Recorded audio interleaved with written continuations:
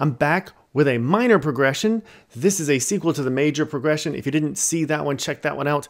This one is going to be 1, 6, 3, 7. If you don't remember this, 1, 2, 3, 4, 5, 6, 7. One chord is A. Your 6 chord is F major. Your 3 chord is C major. The 7 chord is G major.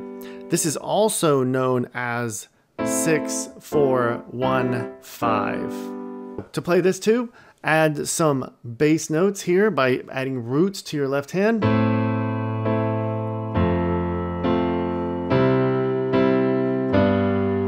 can also do something like this.